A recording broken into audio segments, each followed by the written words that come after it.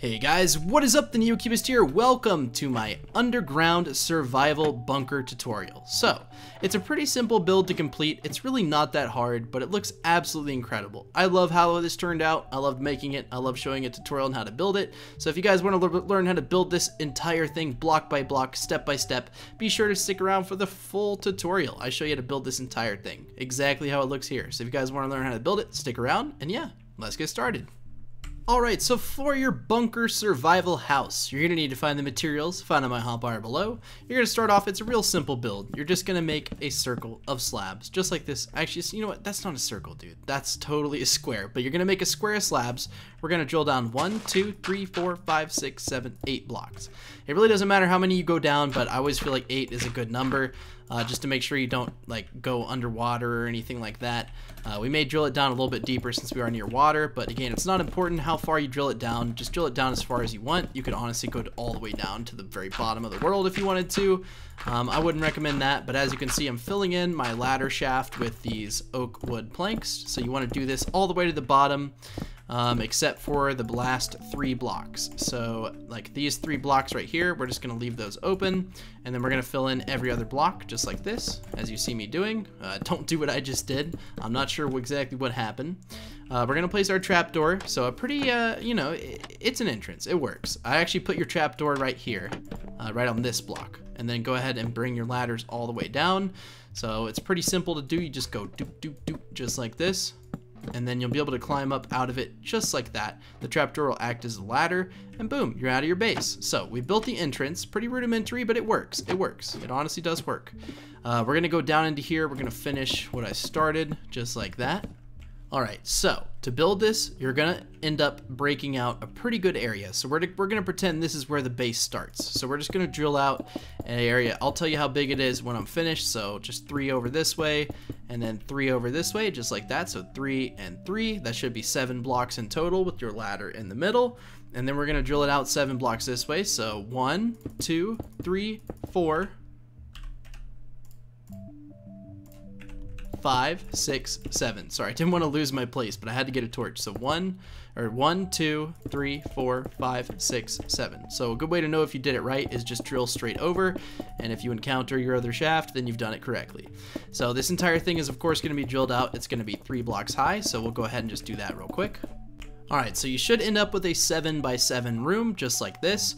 Now we're going to be using smooth stone for the floor, so you want to get some smooth stone, and anywhere you see in the floor that isn't smooth stone, go ahead and place smooth stone. We're going to be using these stone bricks in the corners. We're just going to put some stone bricks in the corners. We're going to be doing cobblestone walls, and then oak wood ceilings. So like on these ladder blocks right here, you might want to break them.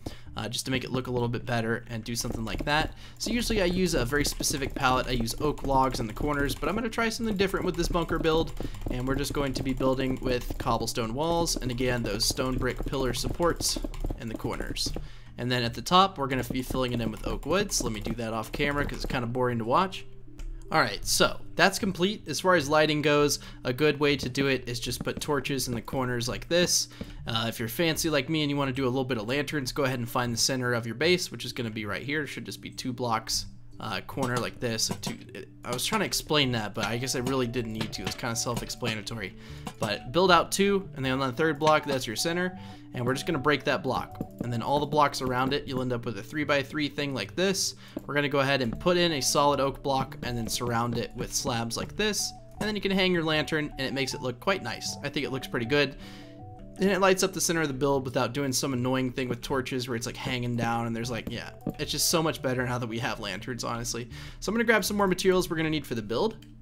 Okay, so it's pretty easy to build this base. You really can do it however you want. I choose to put a bed right here, and I think that's a pretty good spot for a bed. We're going to go in the walls here, and we're going to break out all of these blocks right here. Okay, you're wondering, Neo, why the heck are you doing that? One thing you can do if you have chests in the walls right here is go ahead and line the bottom with glowstone, and then of course bring this wall material back, and then bring the ceiling material back as well. So it's going to be oak planks on the ceiling. And Cat, what are you doing? What are you doing? I don't know if you guys can. She has the cutest little meow. She's such a small cat. Her name's Freya. We got her like almost 2 years ago now. But yeah, right here we have chests on the wall. Pretty good storage. You can't open the top ones. That's why I grabbed these stairs. You can go ahead and just break out all these blocks, and then all you do is just put right side up stairs, just like that. As you can see, just right side up stair blocks. And then you can go ahead and fill in the front. You can't even tell the difference, but now you can open all the chests. Cool. One thing I would do, which I'm not sure why I got rid of the furnaces, but take some furnaces and you can just slap those into the walls really wherever you want. So a bunch of furnaces right here, and then maybe you want a bunch of blast furnaces over on this side, like 4 of those, and then maybe you want some smokers on top of those. Really, however you want to do it, but that's a good way to get by with every block you need. Obviously, you can take a grindstone and a stone cutter, and you can put those on the floor over here in the corner, just like that, and then you can put your grindstone right there. Albeit it does block that torch, but it's really not a big deal. Maybe you stick it out from the wall, that looks a little bit better. Cool. And then behind that, you could, well, I mean, you can't really put anything there. As far as making this look better over here, take some stairs made of your wall material and just sort of place them right here. Break out those blocks, put the blocks there behind it, and then you can put a painting here. You can put 2 pots, and then you can put whatever you want in them. You could put a dark oak sapling and a blue orchid. So it's a Neocubist build, gotta have a blue orchid. If you want to separate this area where your bed is, I'm not gonna be putting an enchantment table or a farm in this build, but if you wanted to, you could definitely just drill down right here and build a mine, build really whatever you want. If you're looking for something more advanced, I have a bunch of advanced tutorials on my channel, but this is gonna be a more simple tutorial, something that everyone can build, and they can be proud of it. So in the corner here, I'm going to be doing the same thing. I'm going to put these stairs, but I'm going to break out all 4 of these blocks, and then we're going to put the behind block as the correct, whatever it is. So cobblestone or whatever you chose to use. And then I'd put an armor stand here, just 2 armor stands, and you could store your favorite armor, just like that. And then another cool thing you can do is you can take some item frames and you can actually hang them from the stairs, and they look really cool. Like, they properly hang off of it. And let's say you have some swords you're really proud of and you want to sort of hang them up. Let's say this is like a little base near something. I don't know why you'd ever have a gold sword, but maybe you want it, and you could just put it right there and it looks pretty cool. Now over here on the wall, something I would do is I'd take a stair and I'd extend it out like that.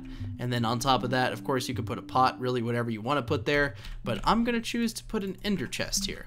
So it looks pretty good, and now you have a nice little ender chest sticking out. Maybe you don't want it right there, you could always set it on the ground. I just figure, you know, you could always put it up here too. It really doesn't matter, but if you're going to put it up here, what I would do is take a stair, put that right there, put the ender chest down so you can open it, and then take some trap doors made of spruce. Hear me out, guys.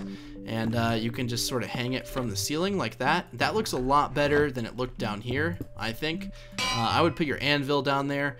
And then, you know what, we'll go ahead and do an enchanting table in here, just because I said I wouldn't, but this build kind of needs an enchantment table. It's begging for one right here. So we're going to break out these 3 by 2 area right here, and we're just going to break it out. So I guess 1, 2, 3 blocks back. We're going to put the enchantment table right here, and might as well break out the ceiling blocks too. And then you can go ahead and just put however many bookshelves you need or want to use. Obviously, if you're trying to go for a full 30 enchantment table, you want to put 15 bookshelves. But yeah, something like that works perfectly. You can also do it like that if you don't want to have them sticking out, and make sure you get the corners. And let's just confirm it's a full 30 enchantment table. Let's see what we get. Fire Aspect 2, Bane of Arthropods 5. Not a great enchantment, but it is a gold sword. What can you expect? I would also recommend making sure to bring your ceiling material in here, just like that. Go ahead and break out all these blocks right here. And then go ahead and put your wall block. Sorry, I've recorded this like the 6th straight hour of recording, so my voice is starting to fade a little bit. I hope you guys can see too. I'll try to remember to brightness correct this, but just put your cobblestone up in here, just like that. Let me go ahead and just slap some torches down so you guys can see better, just like that. So cobblestone and then oak wood, just like that.